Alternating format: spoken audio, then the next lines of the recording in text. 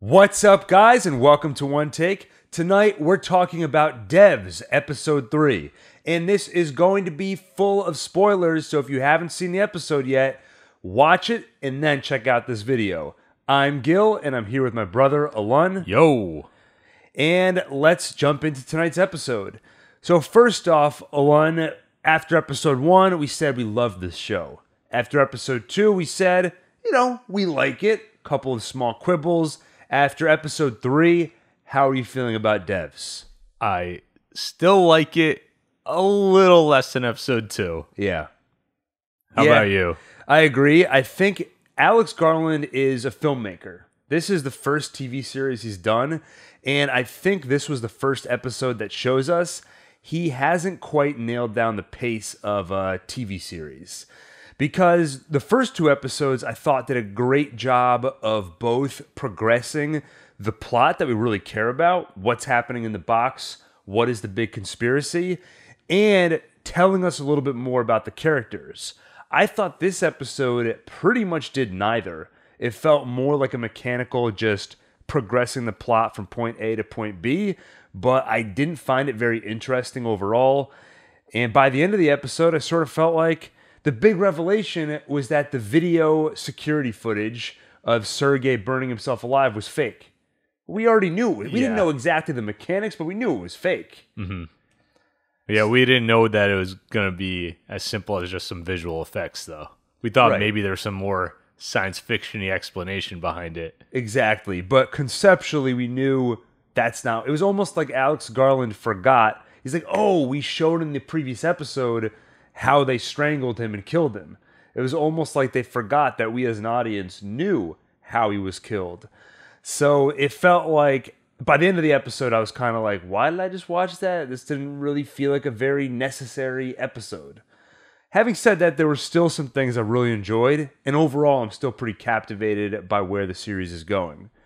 So I thought we could start with a part of the episode where I have a lot of good things to say before we dive into the parts that I have some stuff to complain about.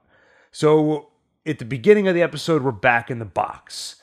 We have kind of a montage where we see different footage on that screen that can look into the past. We see the pyramids. We see another crucifixion. We see witches burning. And there's some talking too, which sounded super creepy. And we actually see Lily in the window where she put up the FU sign in the previous episode. So for me... We also saw Sergei being murdered. Oh, that's right. I saw a mouth, and I was like, what the hell is that? Yeah, and assuming that Stuart and the kid were watching that, they didn't seem at all flabbergasted by it, assuming they knew what was going on. Right, and we don't know for sure they were the ones watching it. After that montage, it cuts to them watching other stuff, which we'll get to. So it may or may not have been them that were watching all that stuff. But this is the part of the show that still has me super captivated. I feel like I'm actually seeing the past when they show that stuff, and I'm super excited to see what are they going to show us next. We saw a crucifixion last episode. This episode, I saw the pyramids. I was wondering if maybe we were going to see a dinosaur or two. And the score that they have going over the footage just, again, makes it feel super interesting. And it's just awesome. I love that stuff. Yeah, I love the vibe of it, too. Kind of wish they'd focus a little more on this stuff. Yeah. Definitely this episode, all that stuff played a smaller role. So we mentioned before, then we cut to Stuart and the other person in the room watching Marilyn Monroe and her husband at the time, Arthur Miller, together in bed, which I think is exactly what Stuart would use it for. Along with this kid. Right. And a few other revelations in this scene. When Katie walks in and tells them to stop watching this stuff, she says, we only have 2 rules. We don't look forward. We only look back. And we don't invade privacy. Also an important note there, she says it's not powerful enough to predict that far back in time. And then lastly, another important point in that scene, Stuart says, don't break the rules, coming from her, implying that Katie is one to break the rules. So a few things to pick apart there. Number one, they say we don't look forward, we only look back. Why do you think that is? Maybe by looking forward, they alter the tram lines. Right? If you know what's going to happen in the future, that affects the future, and maybe that's a big no-no. That was kind of where my thought went immediately. And then, why not invade privacy? That just feels like a really odd line to draw, considering their overall lack of consideration for humanity and their willingness to murder people. Yeah, a lot of people in this show seem like real hypocrites so far. Yeah, which at first I would say that makes them really interesting, and I want to know more about their character. I hope it's not just bad writing. I hope that it's not. I mean, human beings constantly contradict themselves, but this seems to be a very significant contradiction, at least for Katie. Forrest I can understand, because he definitely seems to be caught between being very emotional and having this tragedy in his life, but trying to shut his emotions down and go with the Katie nihilism philosophy. But definitely intrigued by her and Forrest specifically, just how they balance these two views of life that really seem to contradict. Also, they say it's not powerful enough to predict that far back in time, which I think backs up the theory I had yesterday, which is that they're not truly viewing the past. They're calculating what the past was based on all the variables we have today. I think is why they use the word predict. Agree with me? Yes. So I was right, I think we can say. There you go. And what do you think Stuart was referring to when Katie says, don't break the rules, and Stuart says, coming from her? I have no idea. It could be, the place my mind went to immediately was, like we said, she is complicit in murder. Perhaps they know that. So they're like, who is she to talk to us about breaking the rules? I mean, they probably know Sergei was killed, right? Because all of a sudden he disappeared. They don't see him anymore. Yeah. I'm wondering if they're on the same level as Katie and Forrest yet in terms of humanity and emotion. It seems like they still have a little more humanity left in them. Right. Stuart definitely feels like he does. He talks about music all the time, and he really enjoys music. Music, man.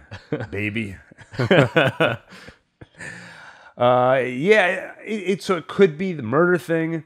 It could be that she's done things in the past that will be revealed over time, where she's broken the rules. Maybe she's used the screen for personal things in the past. I mean, who knows? So any other thoughts on what we saw in the box around the screen before we go to some of the other parts of the episode?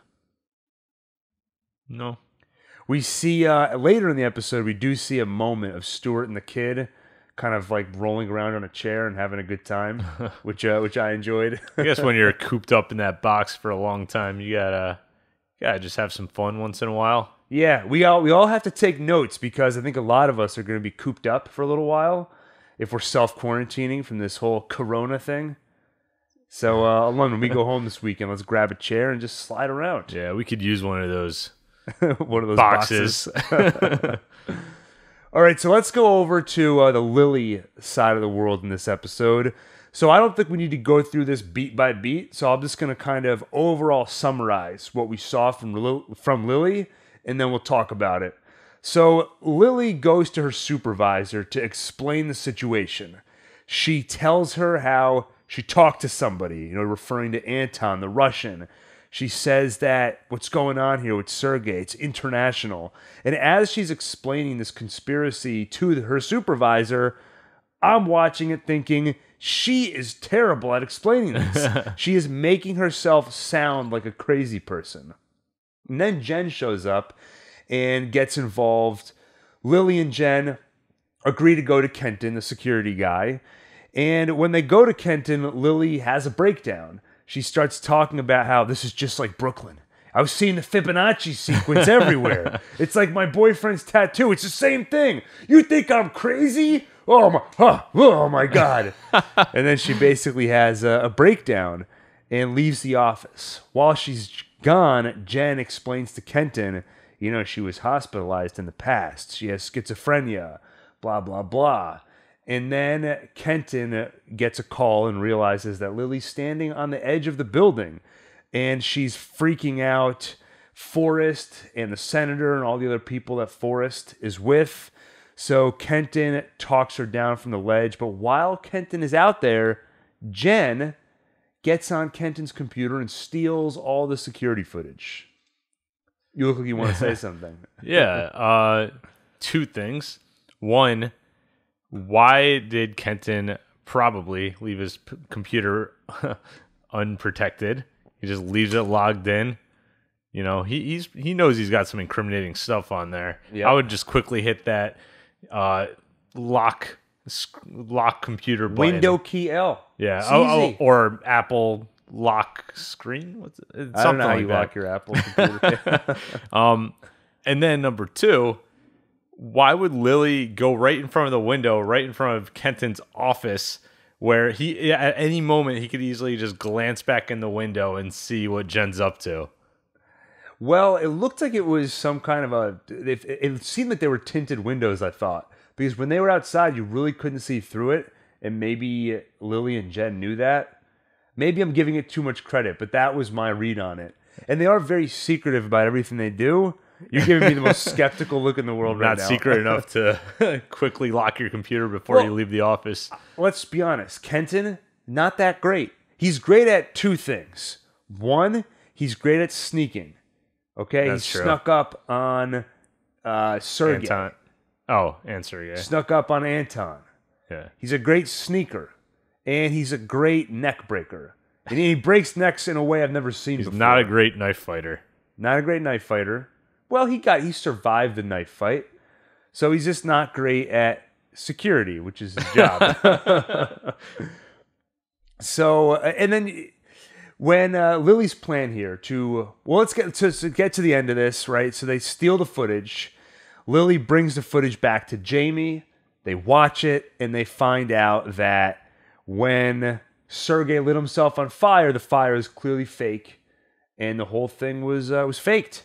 It was all visual effects. One amateur move. At least reverse the duplicated fire. Yeah, like if you watch, we've got some videos where we had to use fake fire. I mean, you can probably tell it's fake, but we definitely did not copy and then paste the fire twice, so it would be duplicated. I expected a lot more from like Forrest and Kenton, I'll be honest. Yeah, especially, I mean, Forrest must be a super genius based on the technology he's built. So it just seems like this whole plan should have been near impossible to get away with. Like when Lily made up the fact that she was hospitalized in the past, and they kind of hand wave it away, saying, there's no way they're going to find out. I mean, for all they know, you were hospitalized in Canada. So I guess they have no way of checking whether or not you were hospitalized in Canada. It all felt like it was way too easy to get away with this plan. Yeah, I wanted to see Lily struggle a lot more mentally to, get around them and make them work harder to figure out what she's up to. And I don't know. They accomplished two things here. Number one, they got the security footage and got proof positive that there's some kind of a cover-up with Sergey. Number two, they created this cover story that Lily's crazy, and they no longer consider her a threat. Because now Kenton says, got nothing to worry about. If anything were to happen, Lily comes out and blows the whistle on us, all we got to do is say, she's nuts. So Lily and Jen pulled off the perfect heist here, and it just, like I said, felt way too easy. And Kenton and Forrest are apparently not very formidable foes. Now, did you buy Lily's plan? So for me, as I was watching the episode, I thought that they were actually telling us she's crazy. She was schizophrenic, and the whole time I'm thinking, wow, I've been really impressed with her acting, and she's terrible here. When she was acting crazy, I thought she's just not as great an actress as I thought. And I was thinking, do we really need a mental illness plotline thrown in here? And it also just comes off as absurd. You have this person who's apparently a paranoid schizophrenic, and now they're running into a true situation that warrants extreme paranoia. And then once it was revealed that it was all a big ruse, I thought, oh, thank God. Because this show, for me, dropped from like an 8 to a 5, and then went back up to a 7.3. So did you go on the same journey as me, or did you know from the get-go, this is all BS? I did not know it was BS. I thought either she was actually crazy, or that all that stuff actually did happen. I was leaning more toward it actually all did happen, and that there was something in the past that warranted paranoia. Yeah. So, but I like the outcome more than both of those. Yeah, agreed. And then, like we said, the big reveal of the camera footage that the fire is fake. Not only that, then they actually give us a little flashback where they show Kenton and the other guards taking Sergei's body and lighting it on fire. And it was done in an interesting way where you see Sergei's body on fire, and then they show the footage in reverse. The fire goes out, you see them pick up his body, pick up the lighter. So they basically showed us the process in reverse in case we didn't get it from the footage. They're saying, just so you don't doubt us, they did light him on fire. Proof. Which they could have just taken the footage when his body was on fire, so there was actual fire instead of putting in the fake fire. I don't know, just whatever. We didn't really talk much, and there wasn't a whole lot of it in the episode, but the senator who shows up to talk to Forrest, again, you're making a face. Yeah. Since you can't see Alon, I'll show you the face he made. I don't know. The whole interaction between those two just seems kind of lame to me. I was not really interested in seeing any politics and like weird drama with the government and cover-ups and this kind of stuff. Yeah, and basically, to recap it, Senator shows up. She is putting a little bit of pressure on Forrest, saying that people like technology, people need technology. They need Facebook, Instagram, and all that, but they've started to hate technology companies. Facebook ruined our political process. Instagram has destroyed everyone's self-esteem, etc. So as a senator, the government, we have a lot of leverage on you. The public will support us in whatever we want to do to you people. So we want to have some more oversight. Tell me what you're doing in DEVS. Forrest is reluctant, but eventually tells her we're creating algorithms that can predict. She offers, oh, you mean like stocks and weather? He says something like that. And that satisfies her. He says, okay, stocks and weather. Awesome. So I'm assuming they're planting seeds here, and this is going to be an important plot point over the next few episodes. Maybe when Lily gets some more evidence that her boyfriend was killed by Amiya, by this company, could she potentially work with the senator, work with the government? I don't know. Any thoughts on where this could be going, or are you just I don't care. I just want to see more of the sci-fi. Right. I want to see her get in that box and learn some stuff. Yeah. It feels to me like a lot of the parts of the episode that you and I aren't finding as interesting wouldn't be here if this was a movie instead of a miniseries.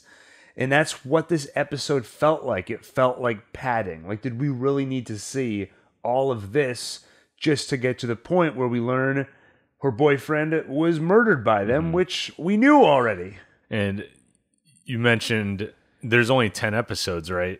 Planned. 8 episodes. There's 8 episodes planned. We don't even have a second season planned at this point. Most likely there won't be a second. This is being billed as a limited series, so there's no plan for it to continue beyond 8 episodes. Yeah, so I don't think there's enough episodes to have just a filler episode. Yeah, you don't need this episode, right? With so few episodes, you don't need. We can have true plot and character progression every episode. Now, overall, I'm still hooked. I want to see where things go, especially on the dev side. Every time we're back in the golden box and we see Stuart, I'm psyched. I want to see where it's going. I'm currently uninterested in Lily's story. I don't know where it's going from here. I mean, I know she's going to continue to investigate what's going on, but at the moment, I'm just not as invested as I was in the first 2 episodes. I'm hopeful that they'll be able to get me reinvested. This does feel like Netflix, all their Marvel shows had this issue where they would start strong, there'd be a major dip in quality where the pacing slows down, and then it comes back and gets better towards the end as you get that momentum back where you're working towards some kind of a conclusion. I have a feeling we're seeing a little bit of that here as well. But I'm hopeful it'll come back to the same level of quality we saw in episode 1. Mm-hmm. Any other just thoughts on this episode? I don't know. Are you as optimistic as I am? Yeah, I have a feeling. I still what's his name? Alex Garland. Alex Garland. I still trust him. I still have a feeling I'm going to like where this all ends up. Maybe you're right. Maybe it's about the fact that this is his first TV show and the pacing's a little off. I still have faith that I'm going to end up really liking this show in the end. Yeah, agreed. And a few other things. So to say another positive thing about this episode, I think the score is still great. It creates such a feeling of uneasiness and discomfort. There was one particular moment I remember where the creepy talking that we hear from the chronovisor, which is what I'm going to call it, that's the conspiracy theory that the church, the Catholic Church, has a machine called a chronovisor that allows you to look into the past, exactly like this machine. So the creepy talking we heard on the chronovisor, at a certain point in the episode, in the score, we hear that creepy talking again. And so it just brings it right back to your mind. And I think they do a great job. And just to shout them out, that's Jeff Barrow and Ben Salisbury who are doing the score. They also scored Alex Garland's movie Annihilation, which also had a very effective score. So they're firing on all cylinders. The Senator's guard, the one who was jealous of Kenton, who was like, man, just once I'd like somebody to go after her so I'd have some excitement in my day. And then at the end of the episode, when he sees everything Kenton went through and having to talk Lily off the ledge, he's like, man, you're so lucky. Did you enjoy any of that stuff between them? Yeah, it was some fun banter. Yeah, some good comedic relief. Yeah. Thought that worked. Another random thought. Your favorite character, Stanley, right? Stewart. I'm thinking of The Office. Stewart. I looked up the actor. He's played by a guy named Stephen McKinley Henderson, and he's had an interesting career because his first movie was 1979, A Pleasure Doing Business. He played a bank teller. Huh. Second movie was 6 years later, 1985, in a movie called Marie. He played Cooper's husband. That was 1985. His next movie, 2004, 19 years later, called Everyday People. Huh. So I'm very curious about that gap. I'll look into it for our DEVS episode 4. And I think that pretty much covers it. I guess with that, thanks for watching. If you enjoyed this episode, make sure to hit the like button. Actually, not if you enjoyed the episode. Even if you didn't enjoy this episode of DEVS. If you enjoyed this video, hit the like button, hit the subscribe button, and make sure to hit the bell icon so you get notified whenever we do more videos like this one. Thanks for watching.